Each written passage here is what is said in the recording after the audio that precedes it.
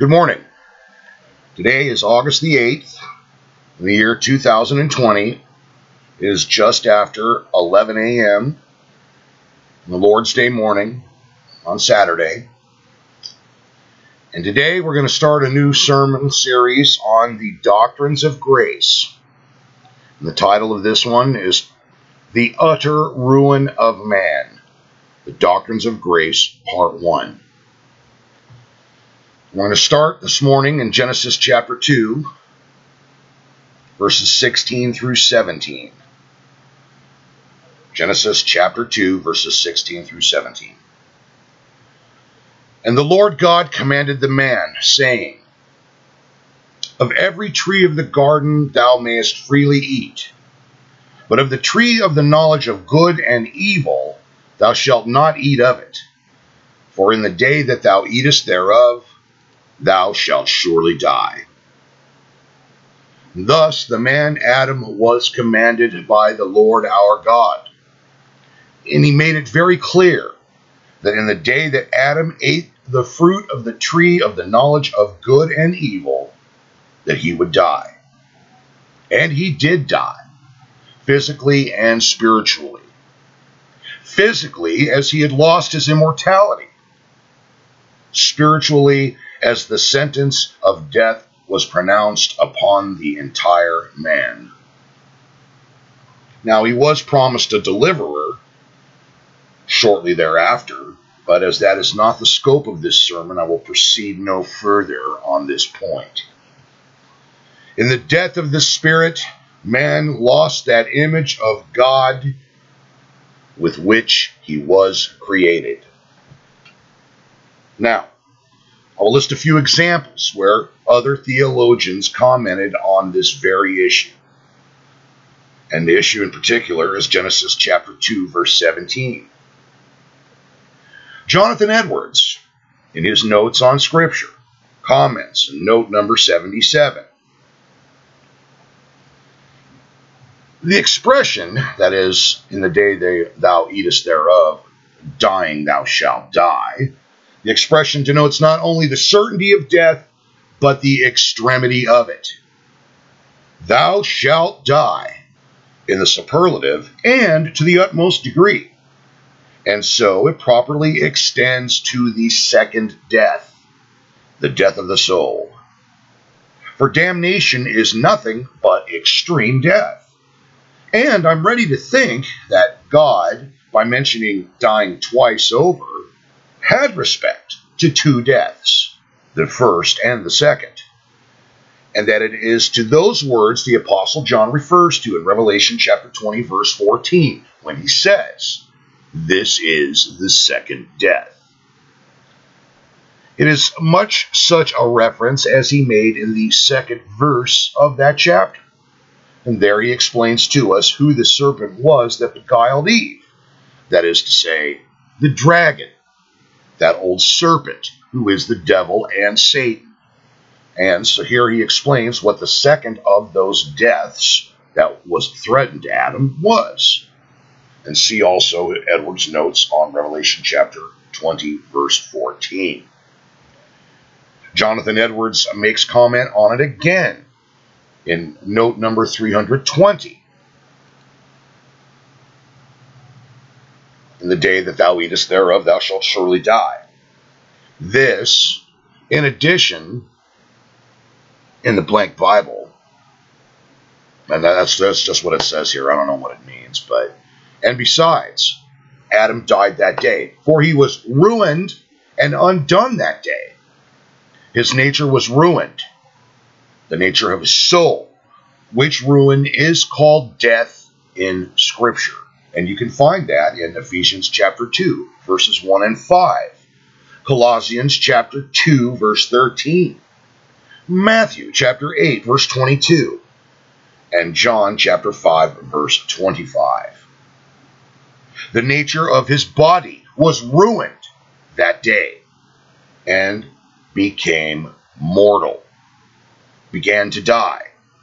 His whole man became subject to condemnation, to death. He was guilty of death, and yet that all was not executed. That day was a token of his deliverance as well, which I mentioned at the beginning of the sermon.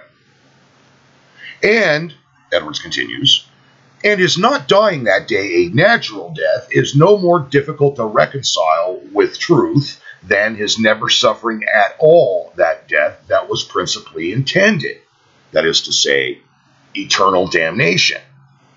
And probably there were beasts slain the same day by God's appointment in their stead, of which God made them coats of skins. For it is probable God's thus clothing them was not long delayed after that they saw they were naked. And that's the end of Edwards' commentary. The Geneva Bible footnote says of Genesis chapter 2, verse 17, by death he means the separation of man from God, who is our life and chief happiness, and that also our disobedience is the cause of it. John Gill, in his exposition of the entire Bible, commenting on Genesis chapter 2, verse 17, part B, that is, for in the day thou eatest thereof thou shalt surely die. Gill writes, or in dying, die.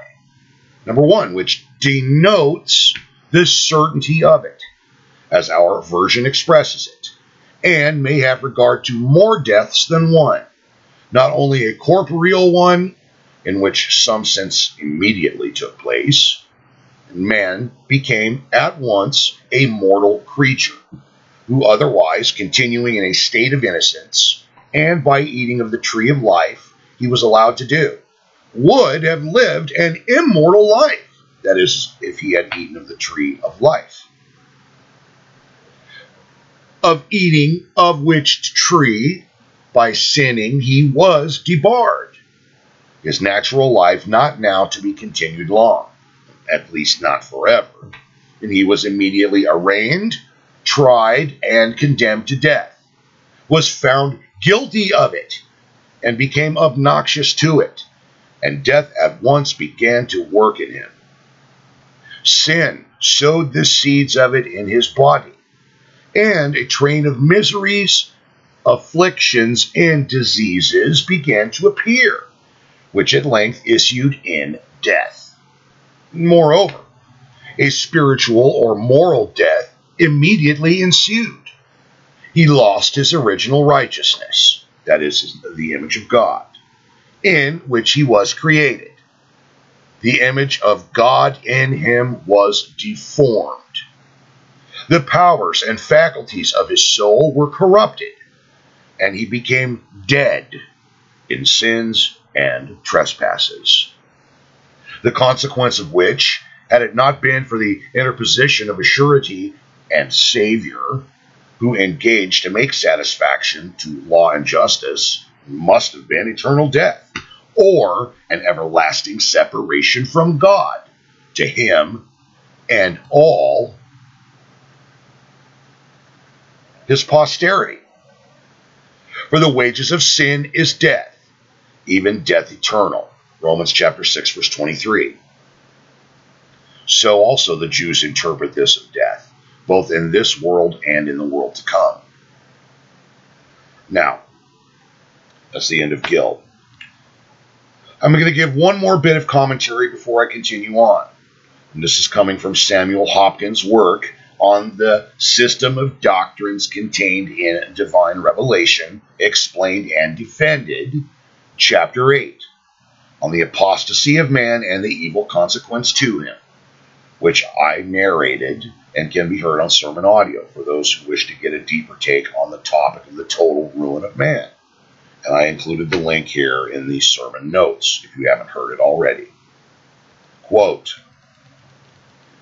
man who was placed in a happy and honorable situation did not continue in it, but by transgressing the divine command and violating the holy covenant, plunged into a state of infinite guilt and wretchedness, under the curse and threatened penalty of the law of God. Moses gives a particular history of this first apostasy of man, and in the 3rd chapter of the book of Genesis. He does not tell us how long man continued innocent and obedient after he was created, nor did he give us a history of what passed, and of all the particular events and transactions which took place in a state of innocency, and such a history being of no use and importance to us while we continue in the present state. The whole will, doubtless, be revealed to all mankind at the day of judgment. By this act of disobedience, Samuel continues, by this act of disobedience, our first parents violated the covenant which God had made with them and forfeited all the good promised to obedience, and brought upon themselves the penalty threatened. It was not indeed completely executed upon them, that is, immediately. They fell under the divine displeasure and wrath, which was sufficiently great to destroy them forever, and which, if fully executed on them, must make them miserable without end. And they were condemned and fell into a state of complete eternal ruin, being totally and forever undone and lost, without any help or hope. Thus they died immediately upon sinning. Though the full execution of the punishment did not take place immediately, yet as they were condemned and cursed, and utterly undone, and had nothing in their reach or view to prevent infinite evil from coming upon them, the evil threatened in a true sense did fall upon them, and they died in the day on which they transgressed. The sentence of death and the penalty threatened in the law under which the angels were fell upon those who sinned immediately, but it will not be completely executed till the day of judgment, nor will it ever be, because it is endless punishment to which they are condemned. It will be an execution without end, and so, strictly speaking, will never be fully executed. And yet the execution is according to the threatening. And so it is in the case of man. He fell under the threatening immediately upon his sinning, though the full and complete execution of it do not take place for many ages. And that's the end of Hopkins' commentary. Now, I want to lay out the evidence of the topic at hand before I wanted to lay out the evidence of this topic at hand before I utilize a term that this horrible situation describes. And I know most of you are probably familiar with it. It is called total depravity. And total depravity is just that, total and utter. I actually prefer the term utter depravity over total. Man is indeed as bad as he can be, as has already been shown in the spiritual death of Adam in the garden. Again, I'm going to quote from Samuel Hopkins, same portion, chapter 8 of the book that I gave you before. Quote, "This apostasy of our first parents was a total apostasy. That is, by giving themselves up to this sin, an inclination to sin took the dominion in their hearts, and they completely lost all their moral rectitude and holiness, or the moral image of God in which they were created. This is not expressly asserted in the history of their sin, but it may be inferred from the nature of the case. By this transgression, they forfeited all favor from their Maker, and fell under his displeasure, and were cursed, according to the law and constitution under which they were when they sinned. And it was inconsistent, therefore, to show them any favor, especially such a favor as preserving them from total apostasy, or their being continued in the exercise of love to God while they were under that constitution, and antecedent to the revelation of the dispensation of grace, Moreover, the first act of sin carried in it an inclination to universal sinfulness and opposition to holiness in general, or to all and every degree of holiness, and according to the natural course of things would issue in total depravity, in the exclusion of all moral good, and the complete possession and reign of moral evil in their hearts.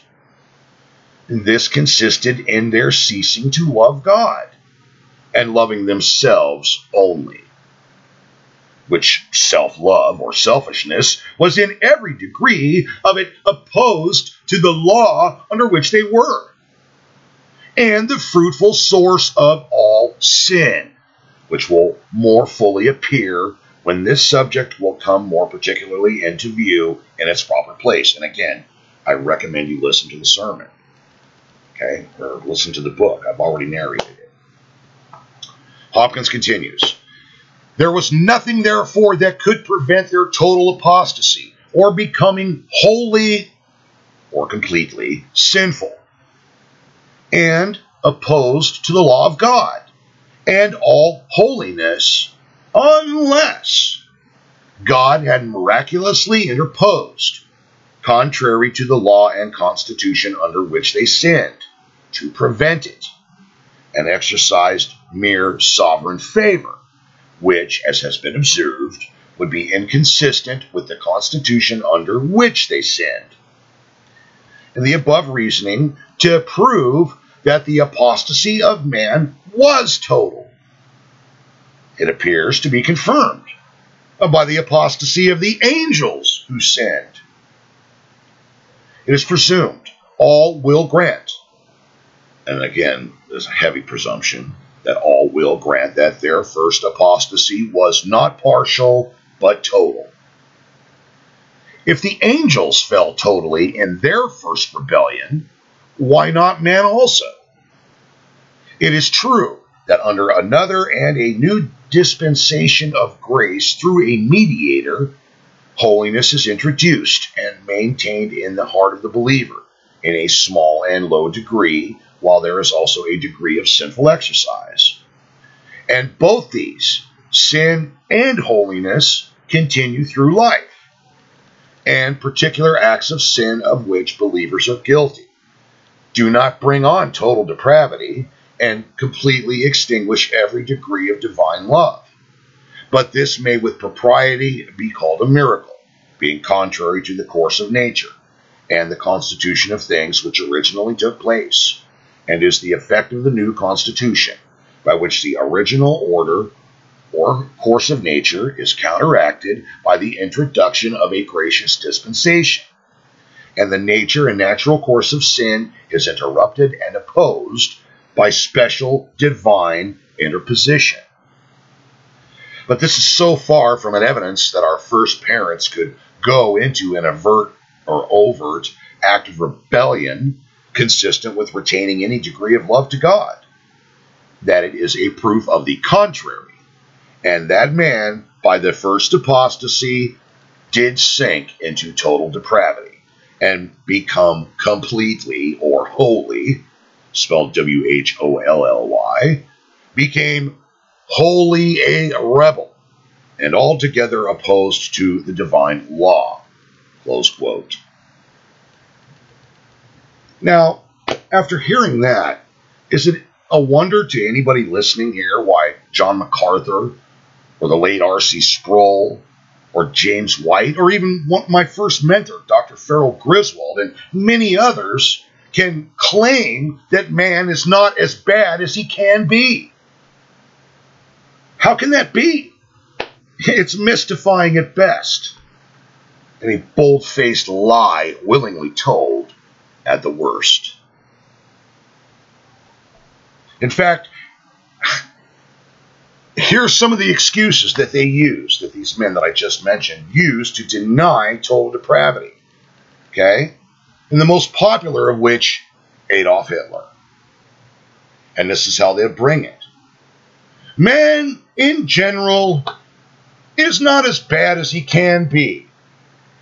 Like Hitler, or Stalin or Pol Pot or Idi Amin, etc. Well, this, whether they're aware of it or not, causes men and women to breathe a collective sigh of relief in the congregation. Thank God I'm not as bad as them. There's hope for me. They're not as bad as the brutal dictators from history, so their situation is a promising one. Wrong answer. Man is already as bad as he can be. So bad that he needs a Savior to deliver him. And he needs the Savior from conception. From conception. And here is the proof. Genesis chapter 6, verse 5. And God saw that the wickedness of man was great in the earth, and that every imagination of the thoughts of his heart was only evil continually. Genesis chapter 8, verse 21. And the Lord smelled a sweet savor. And this is after the flood was over and Noah laid out the sacrifice. And the Lord said in his heart, I will not again curse the ground any more for man's sake. For the imagination of man's heart is evil from his youth. From his youth. Neither will I again smite any more every living thing as I have done. Jeremiah chapter 7, verse 23. But this thing commanded I them, saying, Obey my voice, and I will be your God, and ye shall be my people. And walk ye in the ways that I have commanded you, that it may be well unto you. And continuing in verse 24. But they hearkened not, nor inclined their ear, but walked in the counsels and in the imagination of their evil heart, and went backward and not forward. Concluding in Jeremiah chapter 17, verse 9, the heart is deceitful above all things and desperately wicked. Who can know it? These verses right here again show us total depravity, utter depravity. Okay? But the most damning indictment of utter depravity, of the utter ruin of man, come in the Psalms. And here, King David tells us this in Psalm 51, verse 2 through 5. Wash me thoroughly from mine iniquity, and cleanse me from my sin. For I acknowledge my transgressions, and my sin is ever or always before me. Against thee, and thee only, have I sinned, and done this evil in thy sight, that thou mightest be justified when thou speakest, and be clear when thou judgest. Behold, I was shapen in iniquity, and in sin did my mother conceive me. David here is not referring to a sinful relationship between his parents. He is referring to something else, as he will relay to us in the next series of verses that I'm going to cover after I give some commentary. Okay? John Calvin, commenting on Psalm 51, verse 5. Behold, I was born in iniquity, etc. He now proceeds further than the mere acknowledgement of one or of many sins, confessing that he brought nothing but sin with him into the world, and that his nature was entirely depraved. And he is thus led by the consideration of one offense of peculiar atrocity to the conclusion that he was born in iniquity and was absolutely destitute of all spiritual good. Indeed, every sin should convince us of the general truth of the corruption of our nature. The Hebrew word, yech mathanai, signifies literally and hath warmed herself of me. From Yacham or Chamam, to warm. But interpreters have very properly rendered it, hath conceived me. The expression intimates that we are cherished in sin from the first moment we are in the womb. David then is here brought by reflecting on one particular transgression to a retrospective glance upon his whole past life and to discover nothing but sin in it. And let us not imagine that he speaks of the corruption of his nature, merely as hypocrites will occasionally do to excuse their faults, saying, I have sinned, it may be, but what else could I do? We are men and prone by nature to everything which is evil. David has recourse to no such stratagem for evading the sentence of God, and refers to original sin with the view of aggravating his guilt, acknowledging that he had not contracted this or that sin for the first time lately, but had been born into the world with the seed of every iniquity. The passage affords a striking testimony in proof of original sin entailed by Adam upon the whole human family. It not only teaches the doctrine, but may assist us in forming a correct idea of it. The Pelagians, to avoid what they considered the absurdity of holding that all were ruined through one man's transgression, maintained of old that sin descended from Adam only through force of imitation.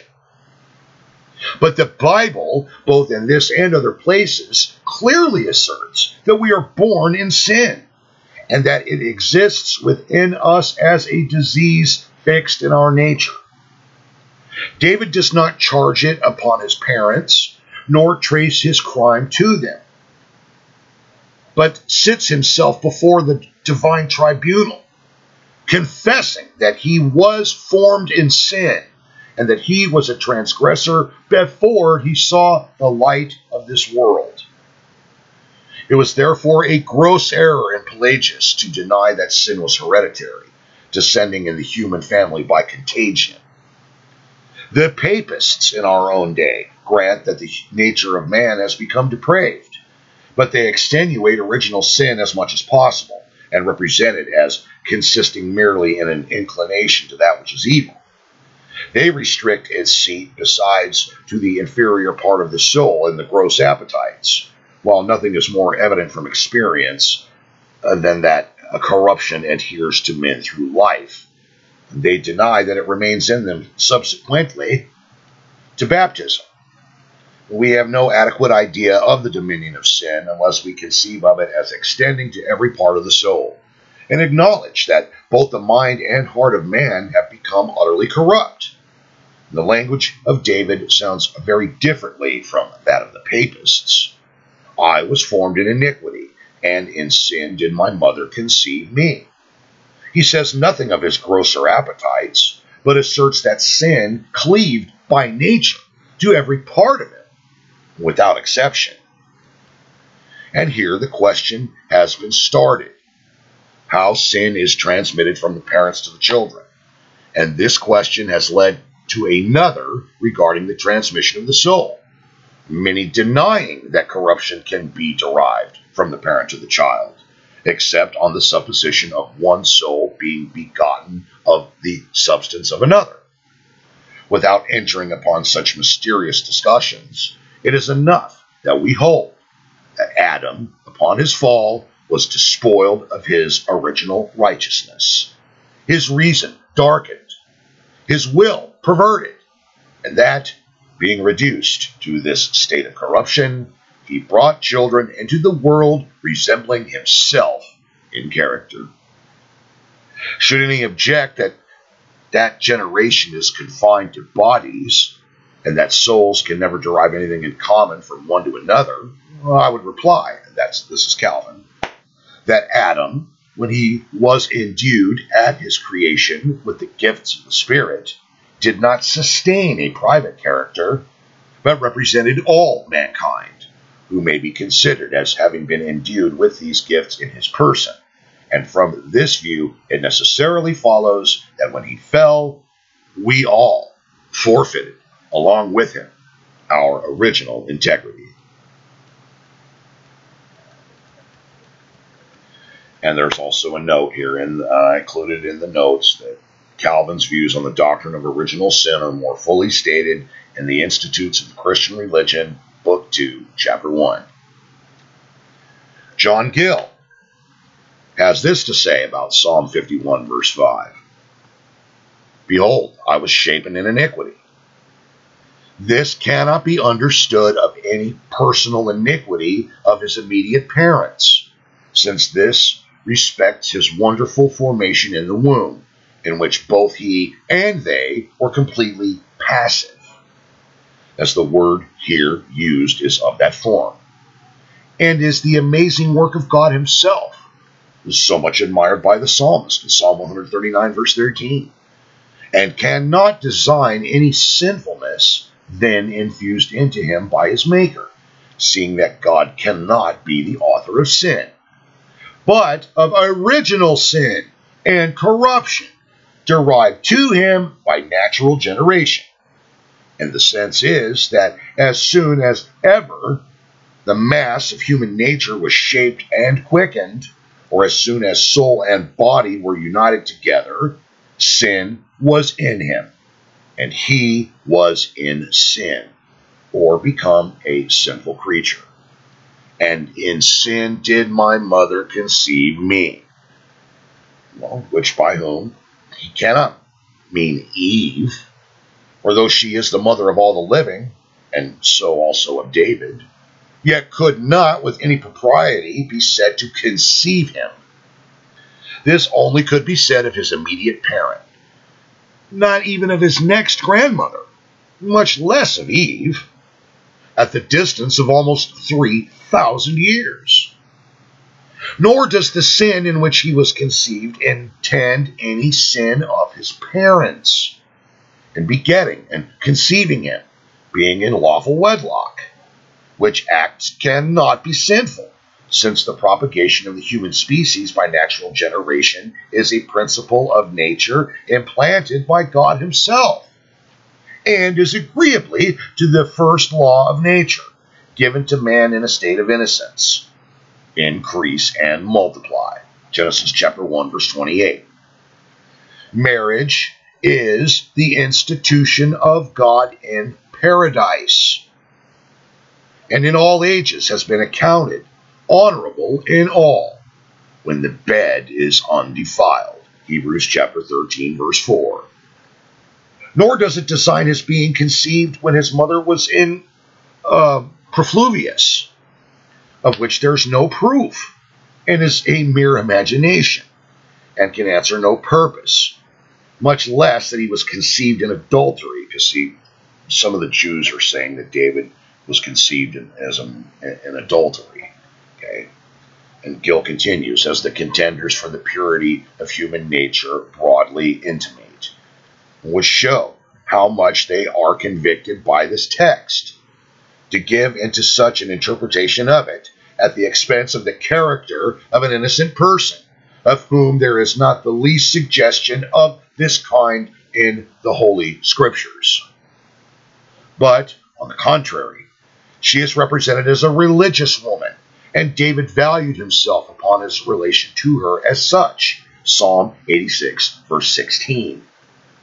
Besides, had this been the case, as David would have been a bastard, he would not have been allowed to enter into the congregation of the Lord, according to the law, Deuteronomy chapter 23, verse 2, whereas he often did with great delight, Psalm 42, verse 4. And moreover, it is beside his scope and design to expose the sins of others, much less his own parents, while he is confessing and lamenting his own iniquities. And to what purpose should he mention theirs, especially if he himself was not affected by them, and did not derive a corrupt nature from them? Nor is the sin he speaks of any actual sin of his own, and therefore he does not call it, as before, my iniquity and my sin, though it was so, he having sinned in Adam, and this being in his nature. But iniquity and sin, it being common to him with all mankind. And hence we learn the earliness of the corruption of nature. It is as soon as man is conceived and shapen, and that it is propagated from one to another by natural generation, and that it is the case of all men. For if this was the case of David, who was born of religious parents, was famous for his early piety, and from whose seed the Messiah sprung, it may well be concluded to be the case of all. And this corruption of nature is the fountain, the source, and the spring of all sin, secret and open, private and public, and is mentioned here not as an extenuation of David's actual transgressions, but rather as an aggravation of them. He, having been, from his conception and formation, nothing else but a mass of sin, a lump of iniquity, and, in his evangelical repentance for them, he is led to take notice of and mourn over the corruption of his nature, from whence they arose. The heathens themselves affirm that no man is born without sin. Close quote. Now, to the second passage to be examined, and this passage too also is very damning. Very damning. Psalm chapter 58, verses 1 through 3. To the chief musician, Al-Tashhith, Michtam of David. Do ye indeed speak righteousness, O congregation? Do ye judge uprightly, O ye sons of men? Yea, in heart ye work wickedness. Ye weigh the violence of your hands in the earth. And here comes the big one. Psalm 58, verse 3. The wicked are estranged from the womb. They go astray as soon as they be born, speaking lies. Right here, we see in verse 3 that the wicked are estranged from the womb as soon as they be born, speaking lies. Lies in their cryings, for example. We all know as parents that the crying baby will oftentimes cry just to get our attention, even if there isn't a dirty diaper to be changed or that the baby is hungry. You all know it. You've all seen it. They cry to get our attention, which in God's sight is a lie. We may think it's cute. We may think it's adorable. Oh, how precious. He's lying. Okay? David continues. Verse 4. Their poison, that is the newborn, their poison is like the poison of a serpent. They are like the deaf adder that stoppeth her ear, which will not hearken to the voice of charmers, charming never so wisely. Break their teeth, O God, in their mouth. Break out the teeth of the young lions, O Lord. Let them melt away as waters which run continually, when he bendeth his bow to shoot his arrows. Let them be as cut in pieces. As a snail which melteth, let every one of them pass away like the untimely birth of a woman, that they may not see the sun. Total depravity or utter depravity is inherent in every man and woman. And that is why we need a Savior to deliver us. John Calvin comments on Psalm 58, verse 3. They are estranged, being wicked from the womb. And he adduces an aggravation of their character, This circumstance that they were not sinners of recent date, but persons born to commit sin. We see some men, otherwise not so depraved in disposition, who are drawn into evil courses through levity of mind or bad example, or the solicitation of appetite, or other occasions of a similar kind. But David accuses his enemies of being leavened with wickedness from the womb, alleging that their treachery and cruelty were born with them. We all come into the world stained with sin, possessed, as Adam's posterity, of a nature essentially depraved and incapable in ourselves of aiming at anything which is good. But there is a secret restraint upon most men which prevents them from proceeding all lengths in iniquity. The stain of original sin cleaves to the whole humanity without exception. Okay, now I'm going to interpose something here in a minute, because those of you who are paying attention are going to see Calvin detract from the forceness of his original commentary in Psalm 51, verse 5 here. And I'm only saying this because I am complete in everything that I do. I'm not just going to read part of it to you and then, not be forthcoming. Here's Calvin finishing. But experience proves that some are characterized by modesty and decency of outward deportment, that others are wicked, yet at the same time within bounds of moderation, while a third class are so depraved in disposition as to be intolerable members of society. Now it is this excessive wickedness, too marked to escape detestation, even amidst the general corruption of mankind, which David ascribes to his enemies. He stigmatizes them as monsters of iniquity.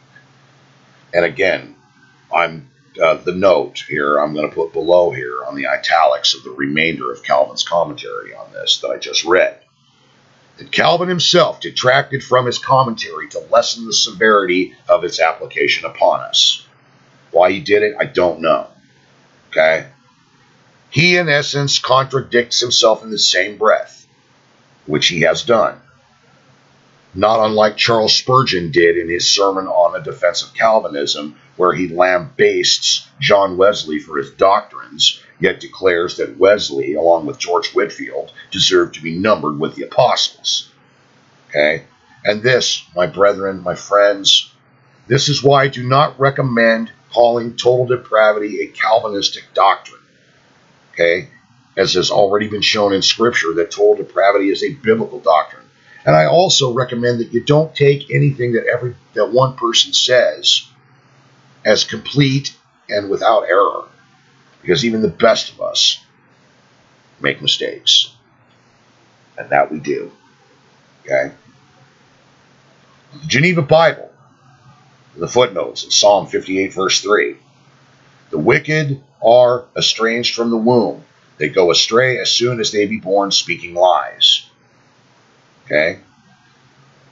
That is, the enemies to the people of God even from their birth. Well, we see that all of us are enemies to God from our birth, as David pointed out in Psalm 51, verse 5. As we've already learned from the start of this sermon, is that all of us are born enemies to God. Okay? John Gill, also commenting on Psalm 58, verse 3. The wicked are estranged from the womb, which original corruption of nature accounts for all the wickedness done by men. They are conceived in sin, shapen in iniquity, and are transgressors from the womb. They are alienated from God, and from that godly life which is agreeable to him, and that which he requires, and from the knowledge and fear of him, and love to him. And they desire not the knowledge of him, that is, of God, nor his ways. They are far from his law, and averse to it, and still more so to the gospel of Christ, the doctrines of which, as well as the great things written in the law, are strange things to them, and they are aliens from the commonwealth of Israel, estranged from the people of God, knowing nothing of them, neither their joys nor of their sorrows. Gill continues, They go astray as soon as they be born, speaking lies. They are wicked from their infancy, from their youth upward, and sin, which is meant by going astray.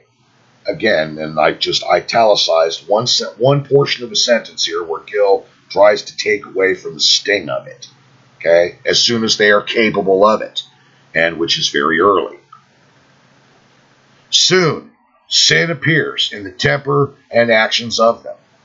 They go out of God's way and turn everyone to their own way, and walk in the broad road which leads to destruction.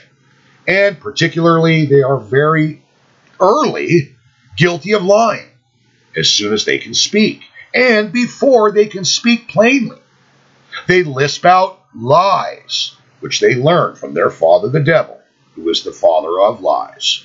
And so they continue all their days strangers to divine things, going astray from God, the God of truth, continually doing abominations and speaking lies, which continuance in these things makes the difference between reprobate men and God's elect.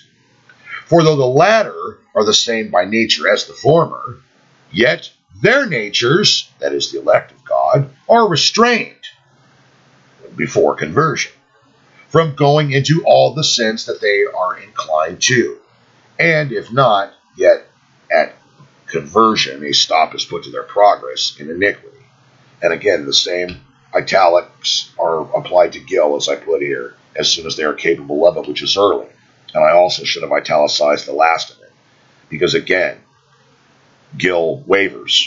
First he says it's with definite influence, with definite this is it, and then he kind of backs off a little bit towards the end. Okay?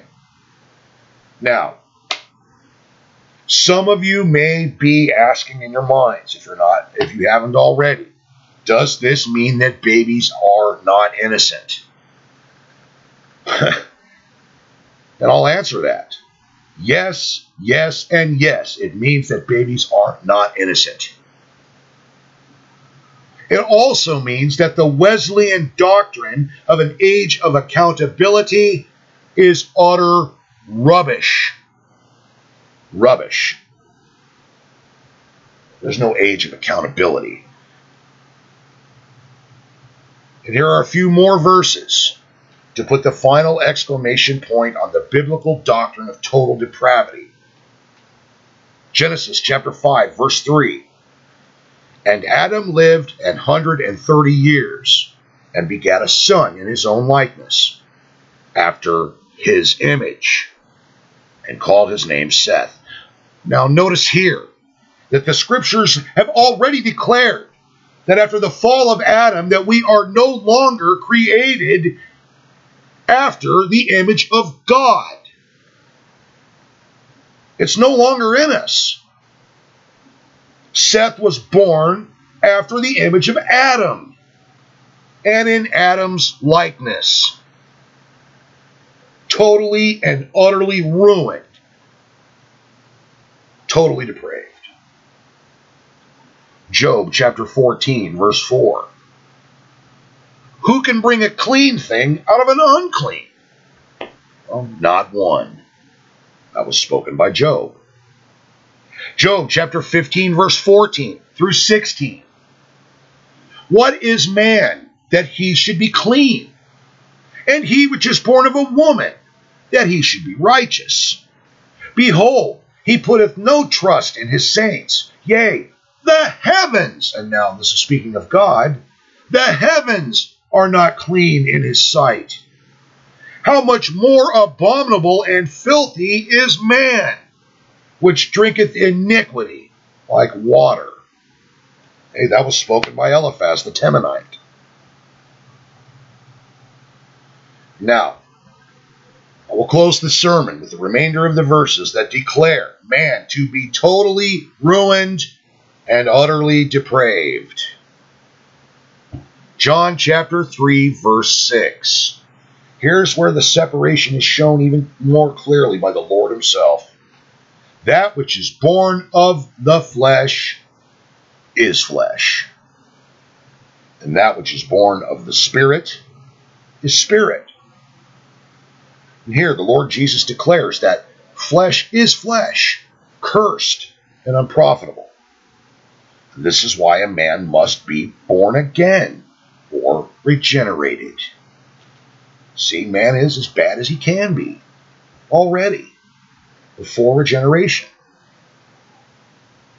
Now here's verse 6 in context.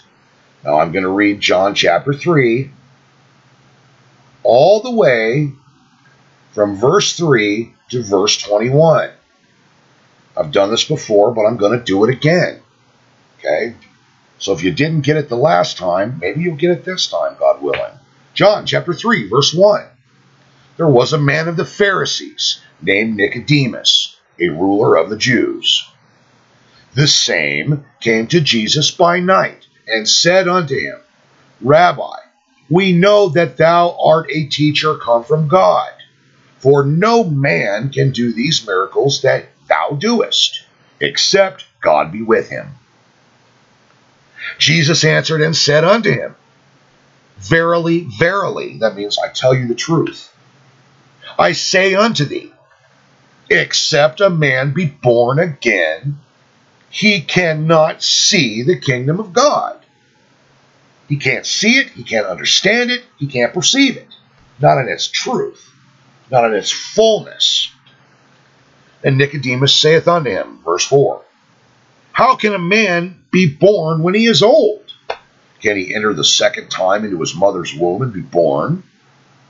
And Jesus answered, I tell you the truth, or verily, verily.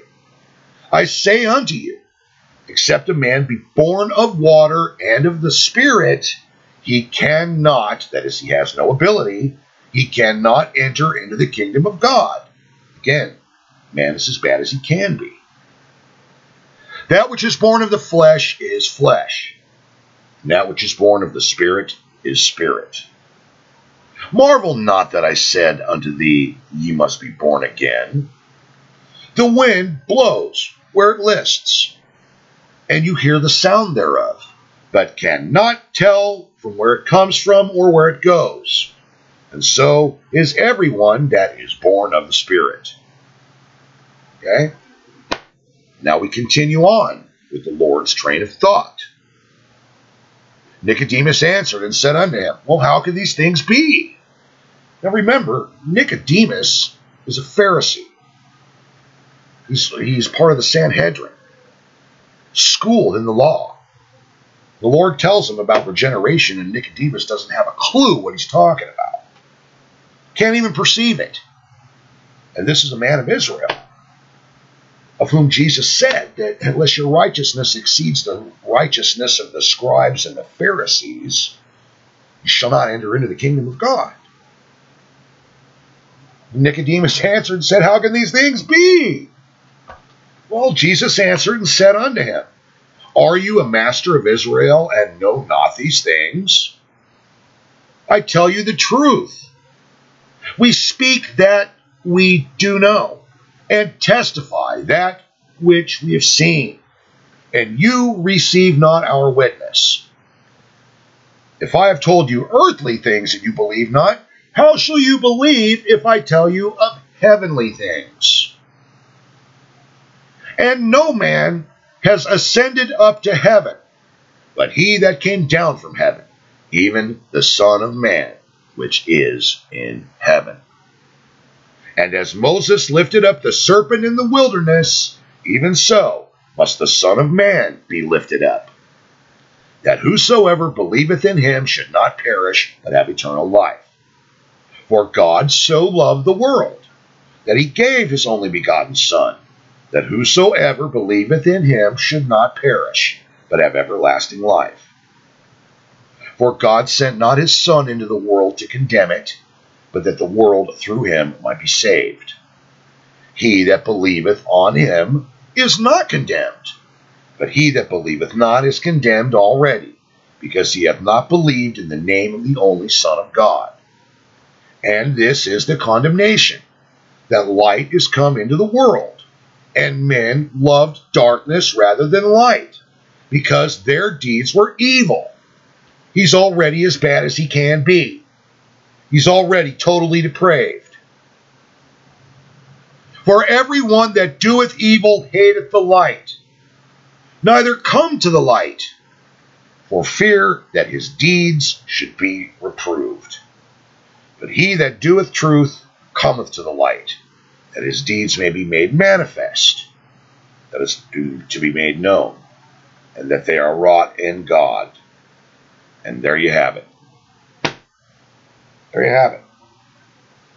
Man is totally and utterly depraved. He is ruined in sin from conception as a result of the fall of Adam. He can only be redeemed by the Lord Jesus Christ, which, coincidentally, is going to usher in next week's sermon on unconditional election. Let us pray. Father in heaven, we thank you in the name of the Lord Jesus Christ for the Sabbath day, our day of rest and corporate worship. We thank you in the name of the Lord Jesus for your mercy in choosing us to be a bride to and for the Lord Jesus Christ. It is my prayer that you would bless us this forthcoming week with more faith, a closer appreciation for your word, and the humility to remain obedient. We thank you for our daily bread, not just our physical bread, but our spiritual bread as well. We pray that you would grant us pardon from our sins and the grace to forgive those who sin against us. We pray that you would deliver us from the evil one and shield us from all his devices. For yours is the kingdom, the power, and the glory forever. In Jesus' name, amen.